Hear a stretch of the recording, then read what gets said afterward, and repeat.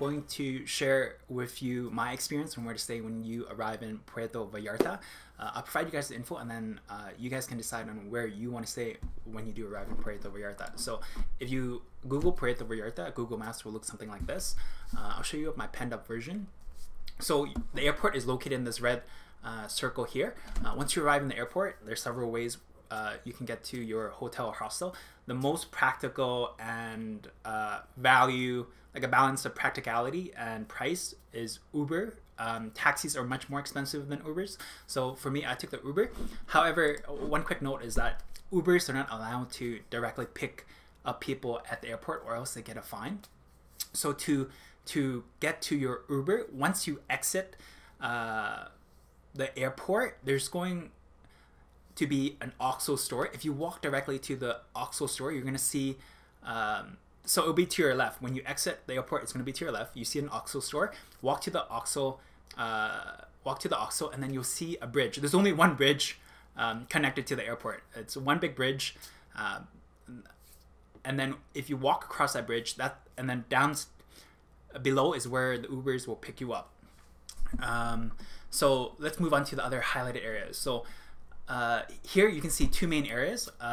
So up here, we see the blue and the green. So these two green ones are giant malls, and the blue one is the main pier or marina where ships will leave for tour activities. However, this is not the only marina or pier or port that is in Puerto Vallarta, so you don't have to stay up here to go on those tour activities. In the purple zone, there is also a pier that will also leave the island to get to like Isla Marietas and the other islands that are located in Puerto Vallarta.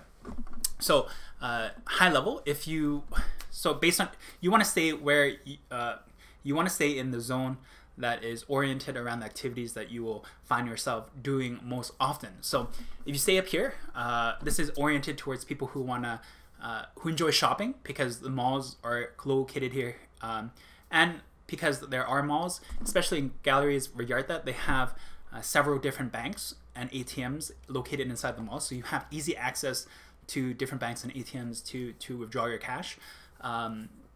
It's also more quiet in this upper area, and also because there is the main marina, you have access to the tour activities. And then down here is Zona Romantica. Here it's more concentrated. There's daily nightlife. There's always something going on every night. You have direct access to the beach, and because it's more lively, there's going to be more noise associated with this area that I highlighted purple. This purple line here just highlights, oh, this is the beach. You know, you have access to this huge line of beaches. Yeah, so up here is more quiet, but however, so up in this area that I'm circling with my cursor, it is more quiet and things are more spread apart, so you will often find you have to walk further, or you might even have to take an Uber or a taxi to get around in this upper area. So if you like shopping, you want something more quiet and relaxing, then you would stay up here. If you want daily nightlife, liveliness, being able to explore on foot to many different restaurants, many different activities, and also being able, so both areas you have access to tour activities. They both have piers or I guess marinas or ports, and down here you have direct access to the beach. So if we zoom in on the purple area, this is what it looks like. I've highlighted two brown circles on this map. So first is, so these two brown maps are just Starbucks locations.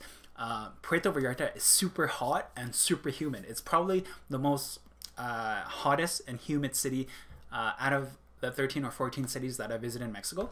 So I circled these brown Starbucks locations because some hotels and hostels, they don't run air conditioning all day.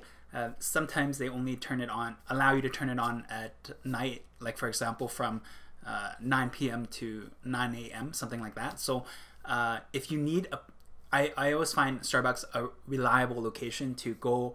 If you need a place to work or kind of cool down and to rest, Starbucks will always have air conditioning and strong Wi-Fi guaranteed, and you can just buy a drink and you can sit there all day.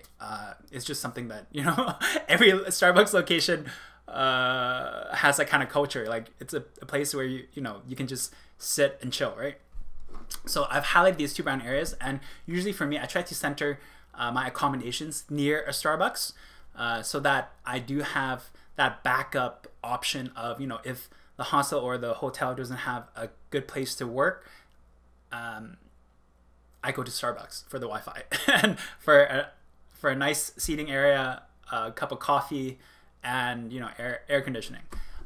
So these are the two Starbucks locations. If that is a consideration that you guys want to keep in mind.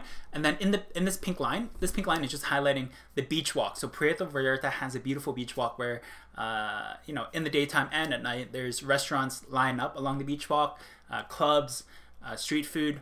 And then down here where all these kind of, you see where I've kind of bookmarked a lot in a concentrated area. So this is Zona Romantica. For me, I would recommend staying in Zona Romantica over the beach walk, because behind the beach walk there's actually not much activities. If you see, Google kind of does a good job of highlighting the liveliness as well. If you see the yellowish hue here, like you can see, it's just a thin hue that is along the coast. However, in Zona Romantica, you kind of see is more kind of a concentrated block, a giant block, right? So I would just recommend staying in Zona Romantica, and then you can just take, when you do want to visit the beach walk, you can just take a stroll or walk to the beach walk and then walk back into Zona Romantica where your accommodation is. And the beach walk is essentially from Zona Romantica. The beach walk is, I would say, to reach the beginning of the beach walk, it will be like 5 to 10 minutes. To complete the entire beach walk, it took me 20-25 minute walk to walk the entire area that I highlighted, this pink line.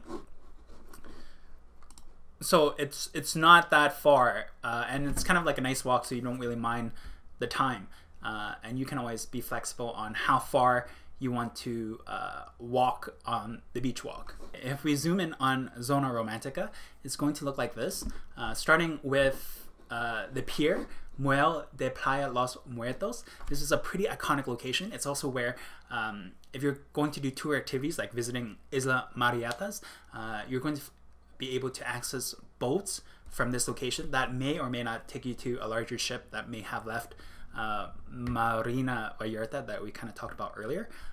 So if you stay in Zona Romantica, you still have access to tour activities. So just to kind of build upon that, you're going to find close to Muelle de Playa Los Muertos, you're going to find a bunch of different vendors selling you tour packages or tour activities.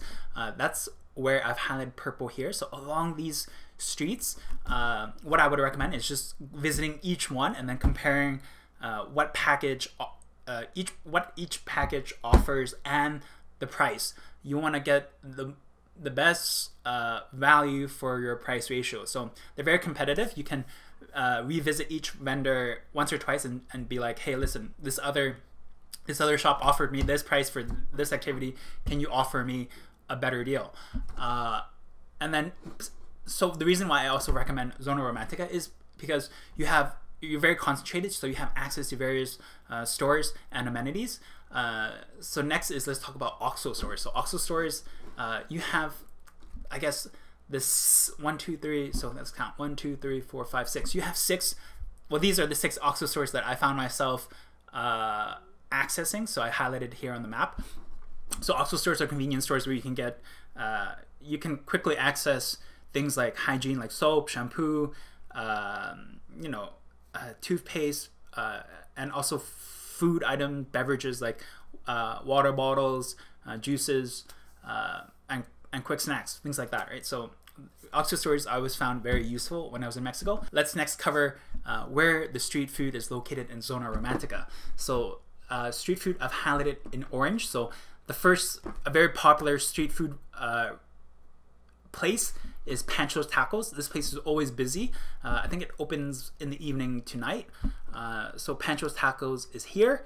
There's another street food location located here where my cursor is hovering. I think it's called Taco Trucks, El Pastor, and Taqueria Mendoza.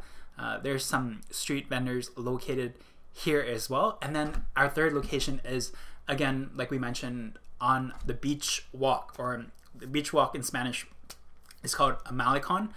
So if you, this entire beach walk will have street food vendors. So if you go up and you decide to go for a walk on the beach on the Malecon, there's plenty of vendors for you to choose from.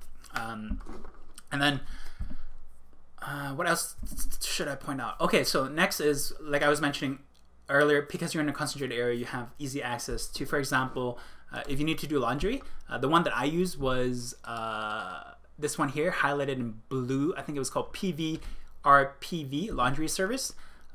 This one was pretty cheap. I think for four shirts, 2 pants or something, they charged me 50 or 70 pesos. I can't remember, but it was like $3 or $4, right? For, I think they can do same day or next day pickup, so it was relatively cheap and quick.